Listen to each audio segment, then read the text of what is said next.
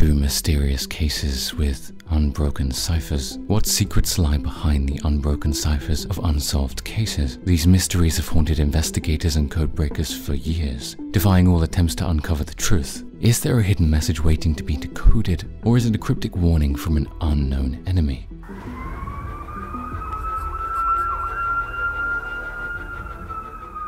As we journey deeper into the enigmatic world of these cases, we can only hope to unlock the secrets that have remained hidden for so long. But beware, for the truth may be more shocking than we ever imagined. Join us on this journey into the unknown as we attempt to unravel the secrets hidden within these unbroken ciphers. First, let's discuss the Tamad Shud case. It was December 1st, 1948. At the time, passers-by discovered a man's corpse on the shore of Somerton beach in Adelaide, Australia at 6:30 a.m.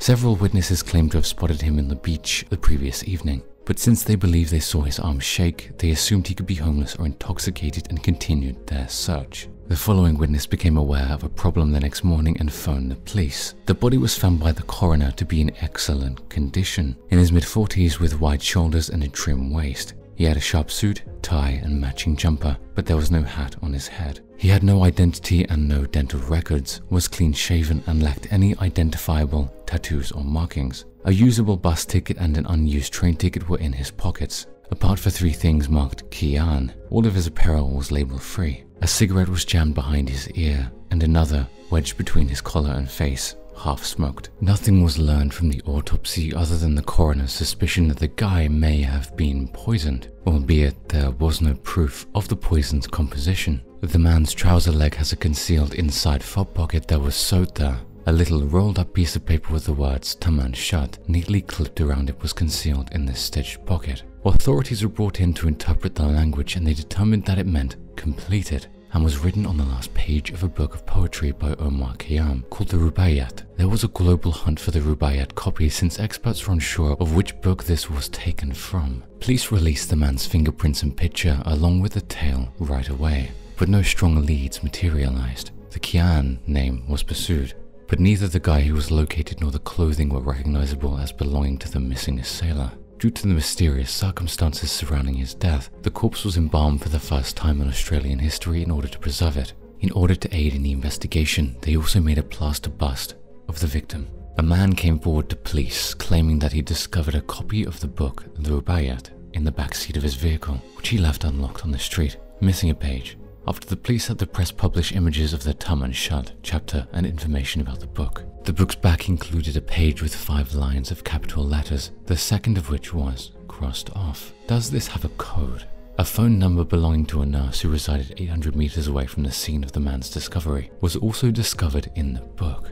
The nurse said that during her time working at the hospital in World War II, she had previously held a copy of the Rubaiyat, but had given it to a soldier by the name of Alfred Boxall. Before Alfred was discovered, still alive and well, and with his copy of the Rubaiyat that still had the Tamad Shud page in place, Boxall was a speculated identification for the man. For reasons of privacy, the nurse's identity was redacted from the records. It was subsequently learned that the nurse passed away in 2007 and took her knowledge with her. Since all of the original investigative files have now been lost or destroyed, her identity could never be established. A brown suitcase was recovered at the Adelaide train station around 15 days after the Somerton man was found, not far from where the man's corpse was found. There were no strange objects in the bag, but it did feature textiles produced with threads that were not available in Australia and were expressly recognized to be American in origin. The labels on the clothing in the luggage had also been removed. As to what may have occurred and what the circumstances might have been, there are several possibilities.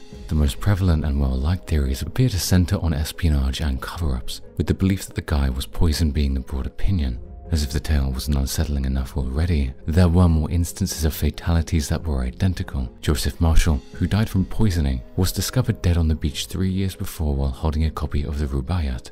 1 kilometer south of where Marshall was discovered dead, in the town of Boxall, the nurse submitted her copy to Boxall 2 months later. One of the Marshall trial witnesses was discovered dead, face down in a bathtub with her wrists slashed. All those who spoke about the Somerton man were intimidated into silence, sometimes even put to death. A 2-year-old was discovered dead in the desert close to the comatose father 6 months after the Somerton man's corpse was located. Coincidentally, before they were to provide additional information to the police about the identity of the Somerton man, they had been abducted and left in the desert. In the end, the terror was successful, and no one would divulge their knowledge. The original investigative files were lost or destroyed, and everyone who was engaged in the case has now died away. Australian authorities continue to see the matter as open. Next, we'll talk about the cryptic notes, also known as Ricky McCormick. On June 30th, 1999, a lady was traveling down a road next to Highway 367 in the vicinity of West Alton, Missouri. She looked out the window and saw a strange object in one of the cornfields. She drove up next to the cornfield and looked it over before recoiling in horror to see that she had just come upon a man's corpse that was quite significantly decayed.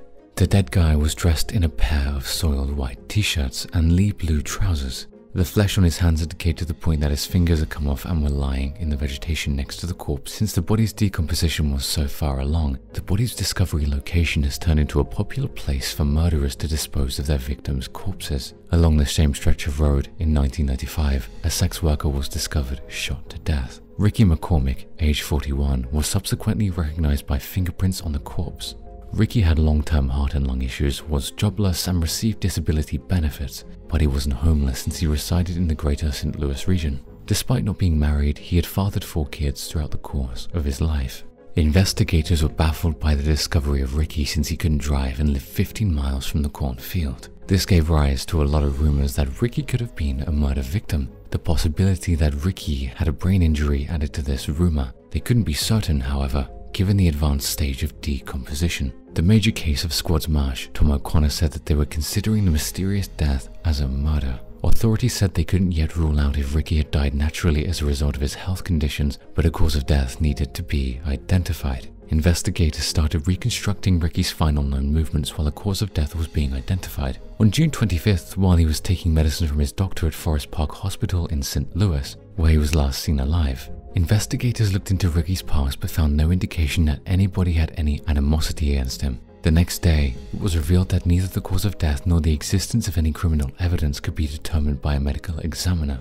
Notwithstanding the strange circumstances of Ricky's death, they declared that he had passed away naturally. Up until the FBI's announcement in March 2011 that Ricky had been killed and, even more puzzling, 2 encrypted messages that had been discovered in his trouser pockets, the mystery case of Ricky McCormick had been quietly ignored by the world. More than 30 lines of coded text, including a variety of characters, numerals, dashes, and parentheses, were included in the 2 notes. The messages may have been written up to 3 days previous to Ricky's death, according to authorities. Ricky's family claims that he had been writing them since he was a little child.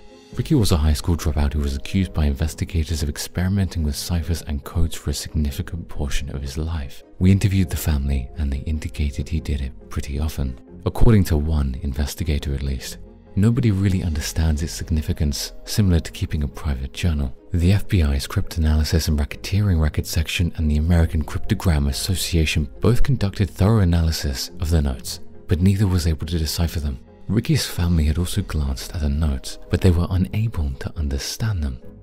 The public was also urged to contact the FBI if they were aware of any further notes that Ricky had previously written. They had hoped that by stumbling upon another of his mysterious writings, it may provide background information or enable comparisons. In order to refute the assertion that Ricky had continuously penned coded messages, Ricky's family spoke out in 2012. They said they never informed investigators he wrote in code, but rather that he sometimes scribbled down rubbish that he claimed to be authoring. They vehemently denied the assertions that the notes discovered in Ricky's pockets were written by him, leaving the puzzling case with more questions than it did answers. Frankie Sparks, his mother, called him the R word, which for all intents and purposes I cannot say on this channel. Charles McCormick, his cousin, claimed he often spoke as if he was on another planet and speculated that he could have had schizophrenia or bipolar illness. Ricky went to visit a psychiatrist and he was told that Ricky had a brick wall in his head. According to his aunt Gloria McCormick, he said Ricky resisted tearing down the barrier. He had a vivid imagination and disliked living in poverty.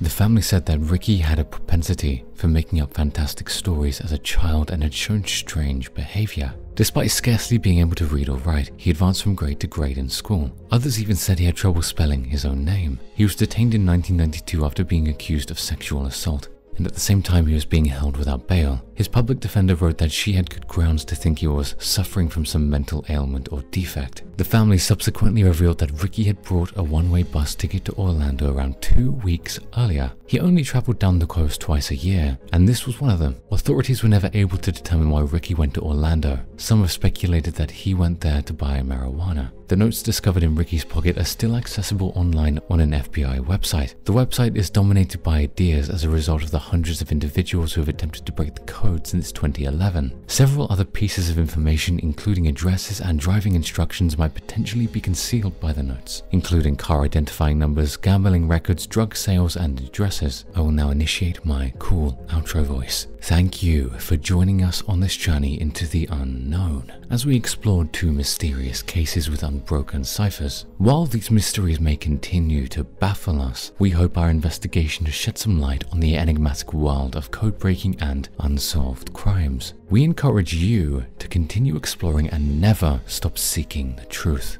Even in the face of seemingly unsolved puzzles, who knows, you may be the one to crack the next unbroken cipher and uncover the secrets hidden within. Until then, keep your mind sharp and your curiosity piqued, for there are always more mysteries waiting to be unraveled.